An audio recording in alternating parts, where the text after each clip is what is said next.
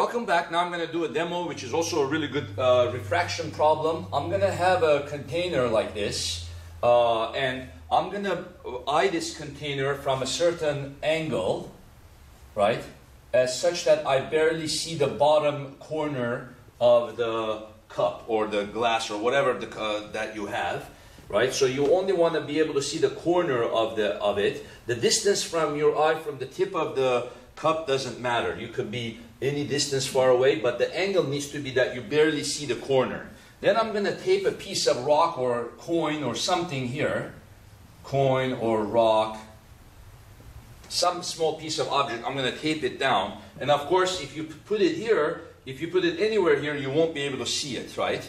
So then I'm going to start filling this cup with water. As I fill it up with water, what's going to happen? As I fill it up more and more with water, there's a certain height that the water can have. If you fill it up any more than that, you should be able to see the coin. So what's going to happen? So if your line of sight is so that you barely see the corner, the idea is after you fill it up with some amount of water, let's say the amount of water is like this, something like that, right? So then what happens, the beam of light comes from the coin or the rock, it goes like this, right? And it bends outward,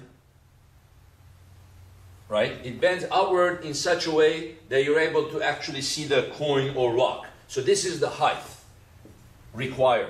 So we'll do this experimentally. I'll videotape this, right? And then I will do the theory of this and then compare the theory to the experiment, right? So okay, so this is my cup. I decided to use a styrofoam cup that is kind of shallow so that the experiment can work better. So now you see the bottom corner.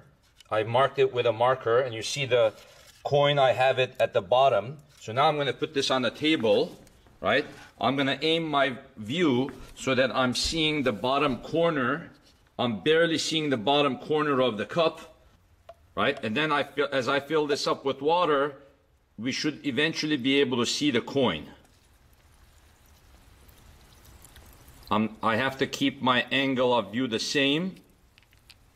See, the coin appears, and now I actually see the center of the coin, the middle of the coin. So I have taped the coin at the bottom, so pretty much the whole cup had to be filled.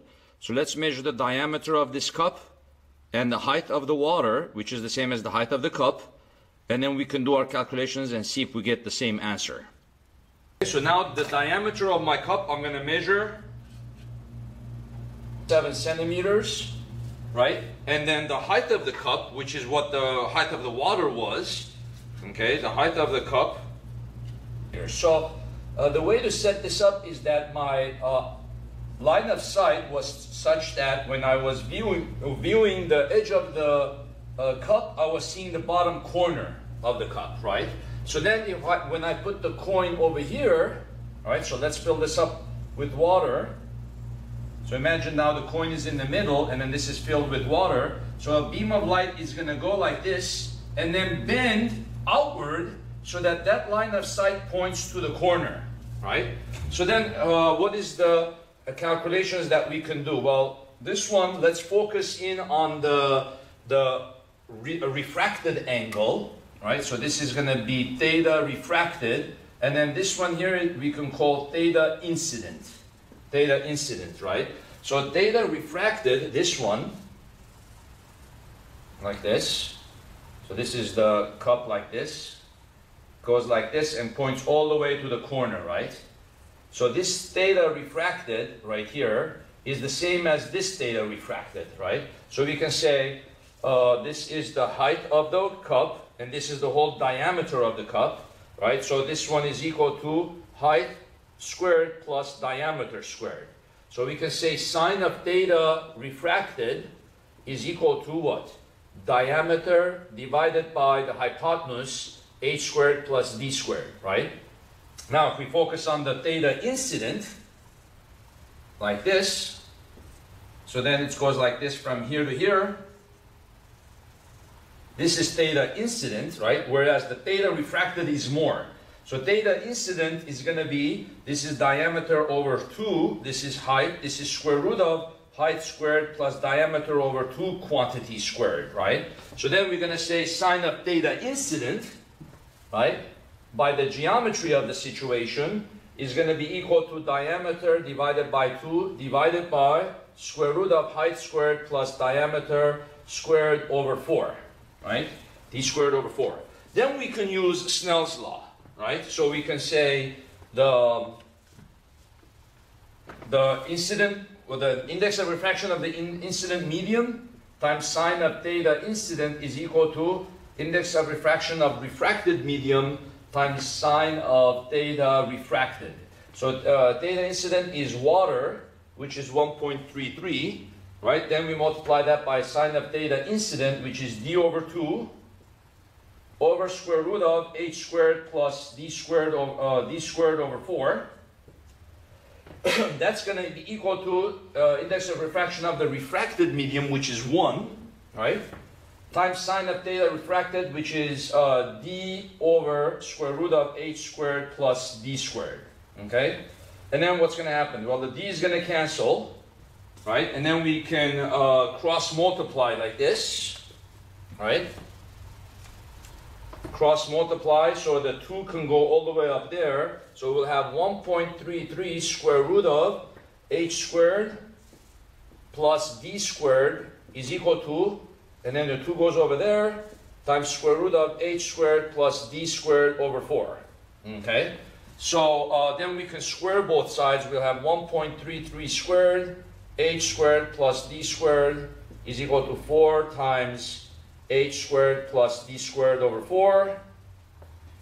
So what is our goal? Well, our goal is, if we know the diameter of a cup, we can predict what height we need to fill it up with water, so that when the water, and if the water and the cup are the same height, right, you should be able to see the coin when it is at the bottom, right? So I'm assuming here that the top of the water and the top of the cup are the same, right?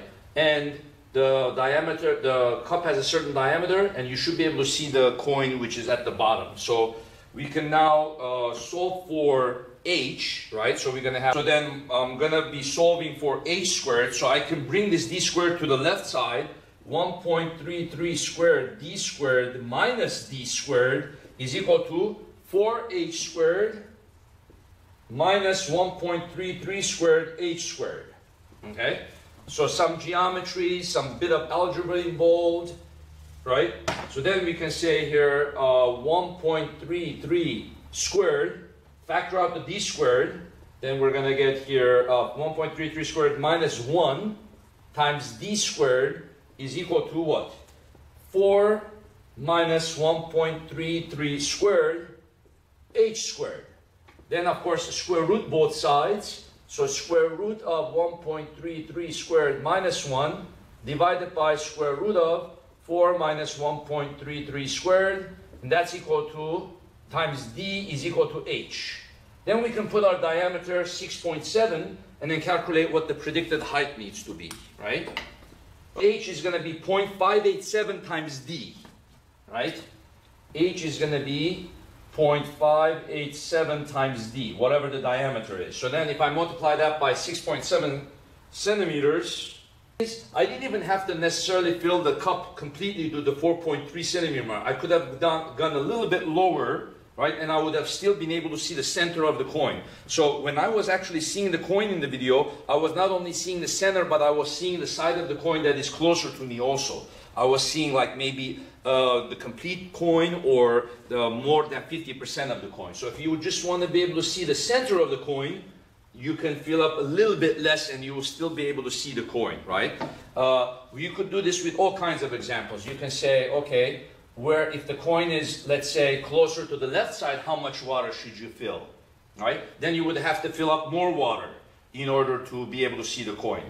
Or if the coin was closer to the right side, you don't have to fill up as much coin. So the problem can tell you the location of the coin anywhere along the bottom, and then tell you how high do you have to fill up that water so that you can actually see the coin depending on where it is. The closer the coin is to the left side, you would have to fill up a larger amount of water, and the closer the coin is to the right side, you don't have to fill up as much water. So you can see a good example here with, again, using Snell's law with water, and doing a bit of, again, geometry, some algebra, and then doing the calculations, and then comparing it to the video and seeing that the result is actually very close, okay?